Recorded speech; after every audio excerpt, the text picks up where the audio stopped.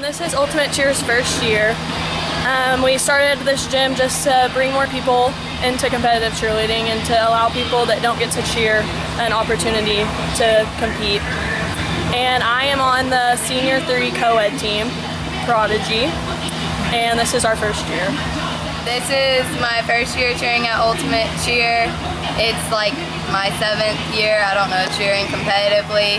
I'm also on the Senior 3 co-ed team, and we are both about to try out for the Level 5 all-girl international team.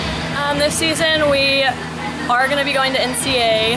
Last year we placed 8 out of, I don't really remember how many teams, but 12. This year we're going to really try hard to get a bid to Summit.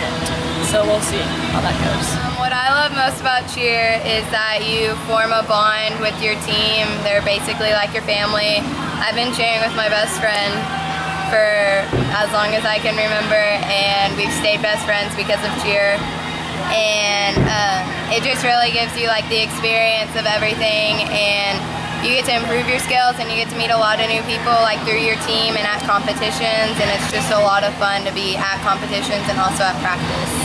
The most fun part for me about competitive cheer is, like she said, bonding with your team and growing relationships. Competing is probably the best part. Just the feeling you get when you're out on the mat with your 20 other girls and guys, and meeting new people is always fun.